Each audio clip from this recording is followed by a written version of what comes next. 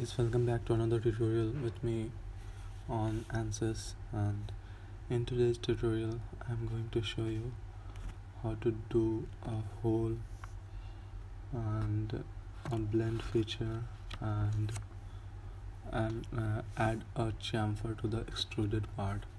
So for this tutorial I'm going to use the L-shaped extrusion which I have earlier made. I'll keep the link in the description down below so you can go through it and follow that as well. So let me open that first. Go for open, locate the file. Yeah, this one, L-shaped extrusion. So this will open my file. So what I need to do is just select geometry, and before that you save this file as, you can do it later, no issues. So just go for geometry, right click and go for edit geometry. So this will again open the design modeler where I'm going to add the hole and blend feature as well as the chamfer. So main motto of this video is to add a hole on this surface, or you can take any surface as you wish, and add a blend feature over here on this edge and a chamfer over this edge. So this is the main basic thing which I'm going to do in this tutorial. So let's begin with that. So first go for faces, select this one and select this once again. So select this face and then go for new plane. From here create an new plane.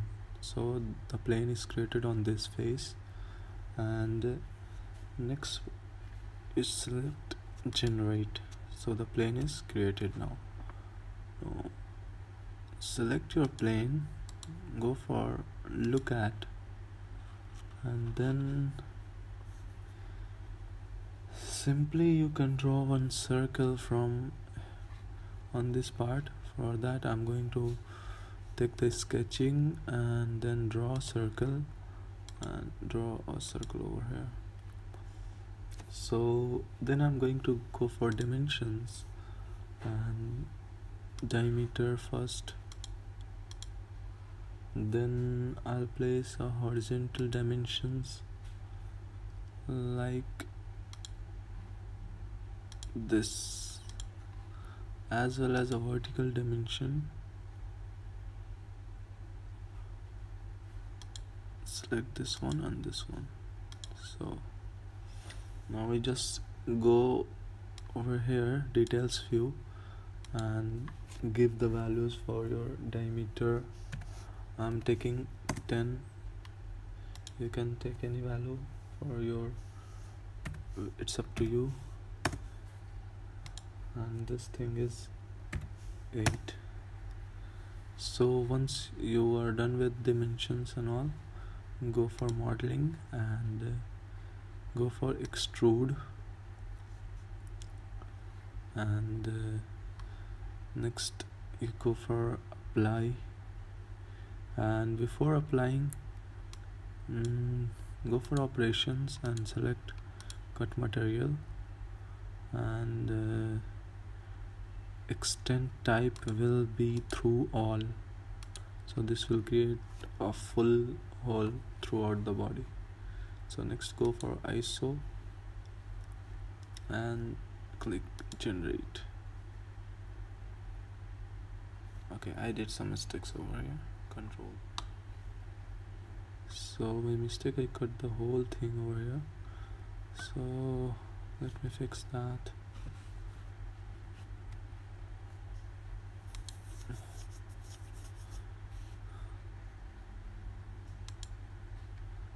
Go for delete. So Then you go for extrude, select your sketch and say apply. Go for cut material and the extend type will be through all. So this will create a through all hole generate.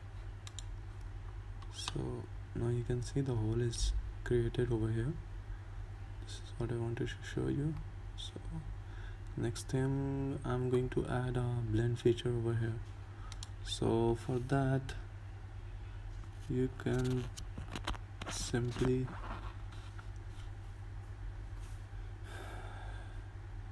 go for blend with fixed radius and select your edge, this one, and apply and say generate. So your blend feature is done. Next I'm going to go for chamfer and select chamfer and select this edge, and the left length will be 2.5. First you need to select geometry, so this one is and this is also 2.5. You can take it 3 as well, no issues on that. So the chamfer is generated. Just hide this. So here you go. This is how you do chamfer as well as blend and a whole feature in ANSYS geometry modeling. So very easy and nothing complicated over here. You can go through this very well. So like my video and subscribe for more of these, and yeah, thank you so much. Peace.